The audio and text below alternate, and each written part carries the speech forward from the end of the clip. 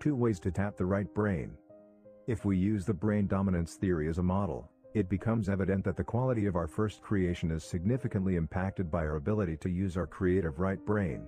The more we are able to draw upon our right brain capacity, the more fully we will be able to visualize, to synthesize, to transcend time and present circumstances, to project a holistic picture of what we want to do and to be in life.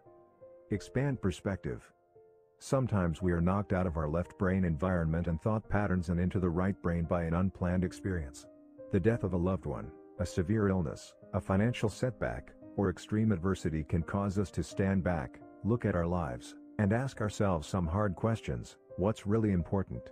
Why am I doing what I'm doing? But if you're proactive, you don't have to wait for circumstances or other people to create perspective-expanding experiences. You can consciously create your own. There are a number of ways to do this. Through the powers of your imagination, you can visualize your own funeral, as we did at the beginning of this chapter. Write your own eulogy. Actually write it out. Be specific. You can visualize your 25th and then your 50th wedding anniversary. Have your spouse visualize this with you. Try to capture the essence of the family relationship you want to have created through your day-by-day investment over a period of that many years. You can visualize your retirement from your present occupation. What contributions, what achievements will you want to have made in your field? What plans will you have after retirement? Will you enter a second career? Expand your mind. Visualize in rich detail. Involve as many emotions and feelings as possible. Involve as many of the senses as you can. I have done similar visualization exercises with some of my university classes. Assume you only have this one semester to live, I tell my students, and that during this semester you are to stay in school as a good student. Visualize how you would spend your semester. Things are suddenly placed in a different perspective. Values quickly surface that before weren't even recognized. I have also asked students to live with that expanded perspective for a week and keep a diary of their experiences. The results are very revealing. They start writing to parents to tell them how much they love and appreciate them. They reconcile with a brother, a sister, a friend where the relationship has deteriorated. The dominant, central theme of their activities, the underlying principle, is love. The futility of bad-mouthing, bad thinking, put-downs, and accusation becomes very evident when they think in terms of having only a short time to live. Principles and values become more evident to everybody. There are a number of techniques using your imagination that can put you in touch with your values. But the net effect of every one I have ever used is the same. When people seriously undertake to identify what really matters most to them in their lives, what they really want to be and to do, they become very reverent.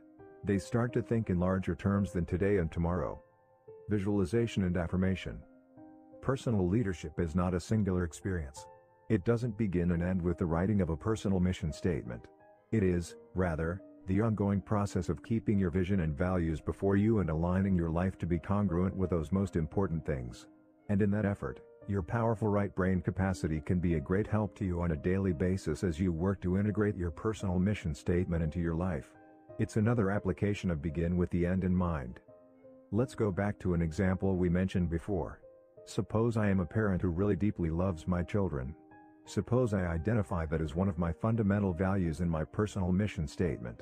But suppose, on a daily basis, I have trouble overreacting. I can use my right brain power of visualization to write an affirmation that will help me become more congruent with my deeper values in my daily life.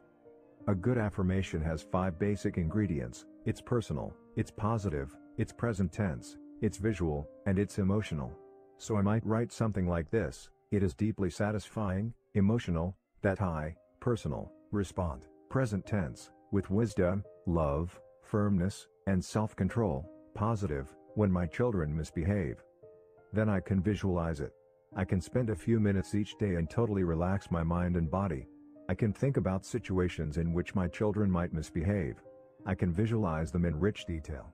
I can feel the texture of the chair I might be sitting on, the floor under my feet, the sweater I'm wearing. I can see the dress my daughter has on, the expression on her face. The more clearly and vividly I can imagine the detail, the more deeply I will experience it, the less I will see it as a spectator. Then I can see her do something very specific which normally makes my heart pound and my temper start to flare. But instead of seeing my normal response, I can see myself handle the situation with all the love, the power, the self-control I have captured in my affirmation. I can write the program, write the script, in harmony with my values, with my personal mission statement. And if I do this, day after day my behavior will change. Instead of living out of the scripts given to me by my own parents or by society or by genetics or my environment, I will be living out of the script I have written from my own self. Selected value system. I have helped and encouraged my son, Sean, to use this affirmation process extensively throughout his football career. We started when he played quarterback in high school, and eventually, I taught him how to do it on his own. We would try to get him in a very relaxed state of mind through deep breathing and a progressive muscle relaxation technique so that he became very quiet inside. Then I would help him visualize himself right in the heat of the toughest situations imaginable. He would imagine a big blitz coming at him fast. He had to read the blitz and respond. He would imagine giving audibles at the line after reading defenses.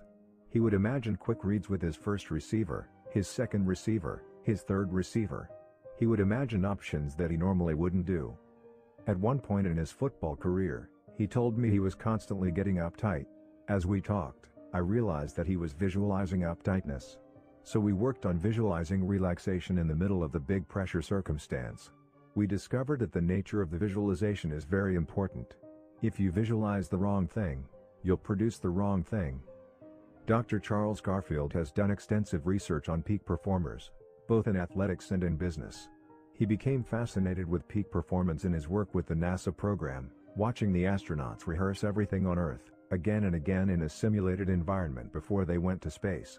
Although he had a doctorate in mathematics, he decided to go back and get another PhD in the field of psychology and study the characteristics of peak performers.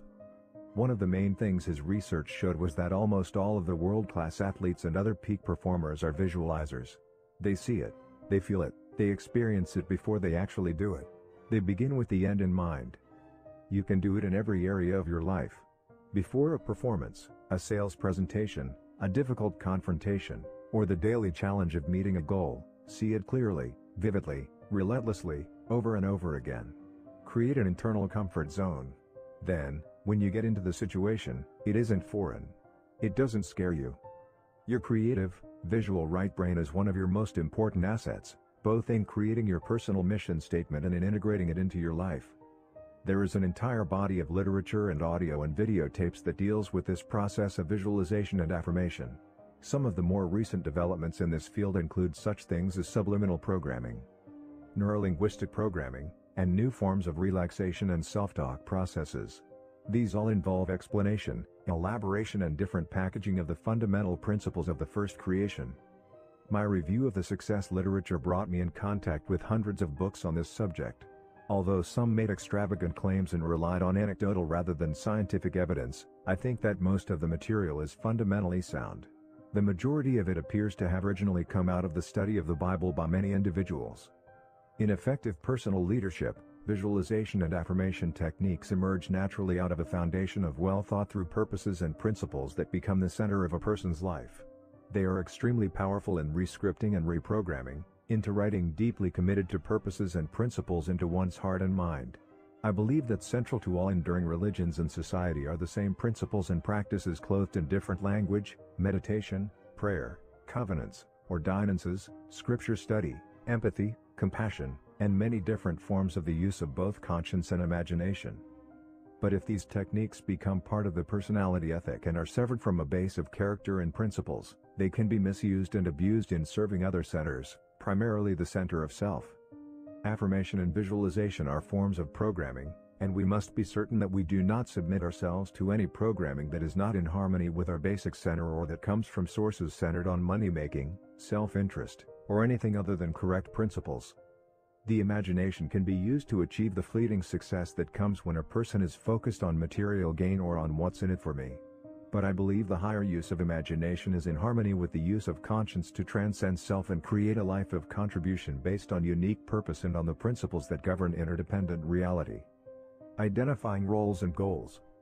Of course, the logical/verbal left brain becomes important also as you attempt to capture your right brain images, feelings, and pictures in the words of a written mission statement. Just as breathing exercises help integrate body and mind, writing is a kind of psychoneuromuscular activity which helps bridge and integrate the conscious and subconscious minds. Writing distills, crystallizes, and clarifies thought and helps break the whole into parts. We each have a number of different roles in our lives, different areas or capacities in which we have responsibility. I may, for example, have a role as an individual, a husband, a father, a teacher, a church member, and a businessman. And each of these roles is important. One of the major problems that arises when people work to become more effective in life is that they don't think broadly enough. They lose the sense of proportion, the balance, the natural ecology necessary to effective living. They may get consumed by work and neglect personal health. In the name of professional success, they may neglect the most precious relationships in their lives. You may find that your mission statement will be much more balanced, much easier to work with, if you break it down into the specific role areas of your life and the goals you want to accomplish in each area. Look at your professional role. You might be a salesperson, or a manager, or a product developer. What are you about in that area? What are the values that should guide you? Think of your personal roles: husband, wife, father, mother, neighbor, friend. What are you about in those roles? What's important to you? Think of community roles, the political area, public service, volunteer organizations. One executive has used the idea of roles and goals to create the following mission statement. My mission is to live with integrity and to make a difference in the lives of others. To fulfill this mission, I have charity, I seek out and love the one, each one, regardless of his situation. I sacrifice, I devote my time, talents, and resources to my mission. I inspire, I teach by example that we are all children of a loving Heavenly Father and that every Goliath can be overcome. I am impactful, what I do makes a difference in the lives of others. These roles take priority in achieving my mission. Husband, my partner is the most important person in my life. Together we contribute the fruits of harmony, industry, charity, and thrift. Father, I help my children experience progressively greater joy in their lives. Son/brother, I am frequently there for support and love. Christian, God can count on me to keep my covenants and to serve his other children. Neighbor, the love of Christ is visible through my actions toward others.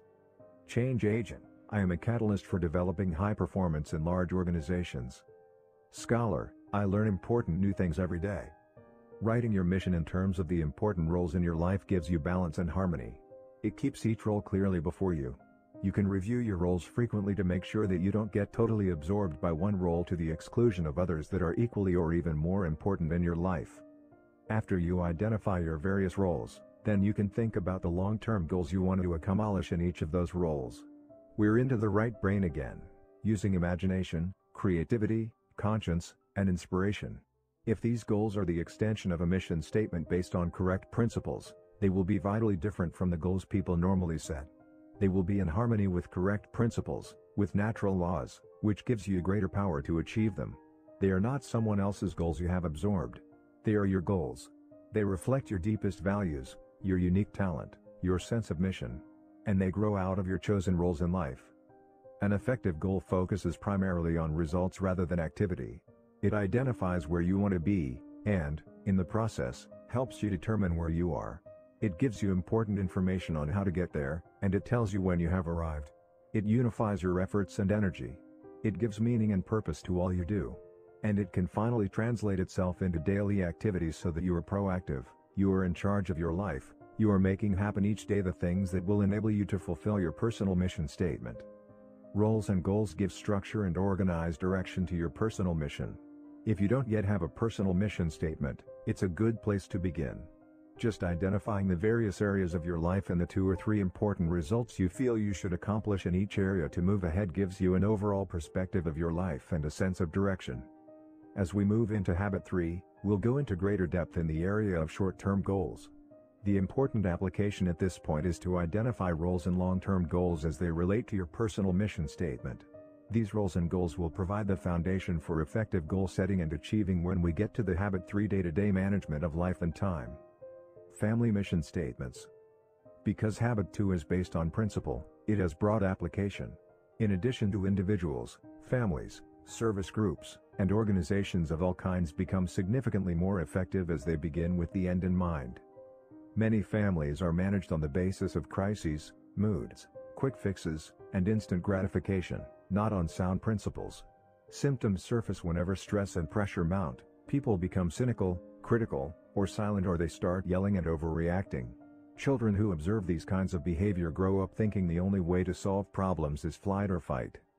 The core of any family is what is changeless, what is always going to be their shared vision and values. By writing a family mission statement, you give expression to its true foundation. This mission statement becomes its constitution, the standard, the criterion for evaluation and decision-making. It gives continuity and unity to the family as well as direction. When individual values are harmonized with those of the family, members work together for common purposes that are deeply felt. Again, the process is as important as the product. The very process of writing and refining a mission statement becomes a key way to improve the family. Working together to create a mission statement builds the PC capacity to live it. By getting input from every family member, drafting a statement, getting feedback, revising it, and using wording from different family members, you get the family talking, communicating, on things that really matter deeply.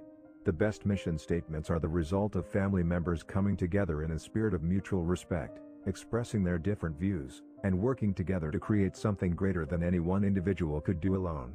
Periodic review to expand perspective, shift emphasis or direction, amend or give new meaning to time-worn phrases can keep the family united in common values and purposes. The mission statement becomes the framework for thinking, for governing the family. When the problems and crises come, the Constitution is there to remind family members of the things that matter most and to provide direction for problem-solving and decision-making based on correct principles. In our home, we put our mission statement up on a wall in the family room so that we can look at it and monitor ourselves daily. When we read the phrases about the sounds of love in our home, order, responsible independence, cooperation, helpfulness, meeting needs, developing talents, showing interest in each other's talents, and giving service to others, it gives us some criteria to know how we're doing in the things that matter most to us as a family. When we plan our family goals and activities, we say, in light of these principles, what are the goals we're going to work on? What are our action plans to accomplish our goals and actualize these values?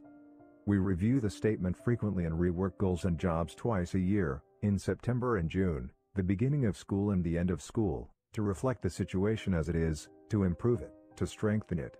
It renews us, it recommits us to what we believe in, what we stand for,